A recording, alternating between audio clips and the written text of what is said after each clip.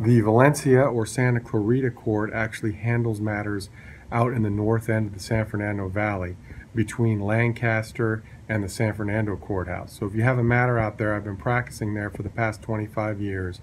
The judges, the prosecutors, and if you know the sheriffs out there, they're fairly conservative. However, the courthouse is staffed by the district attorney's office of LA County, very reasonable to deal with. So if you have a matter there, I suggest come with a list of questions, lay out for me what's going on, what the evidence is, what you're charged with, and then I can kind of map it out, evaluate it, and give you an idea of what you're looking at, what type of a sentence you're facing, if there's any defenses for what you're being charged with, and basically kind of give you a feel, having done this for a long time, 25 years, what's likely to happen with your case.